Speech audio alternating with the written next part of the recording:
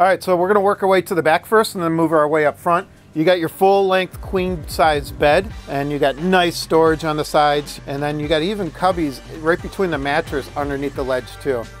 Even above the bed, we got the storage compartments up there.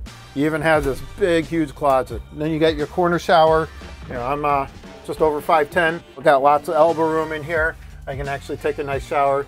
3-burner cooktop, propane, and then a little small oven for you. Nice tall sink, residential style, and a deep sink, stainless steel.